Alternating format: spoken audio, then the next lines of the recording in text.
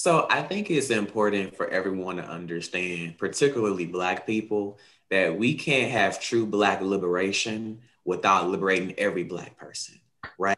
So that means Black women, Black queer people, and even Black folks who have developmental and intellectual disabilities, right? A lot of times in this work, it is centered around heterosexual Black men.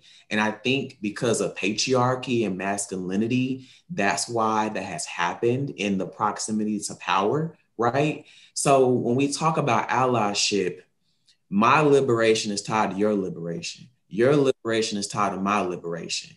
For us to be truly liberated, we have to liberate each other.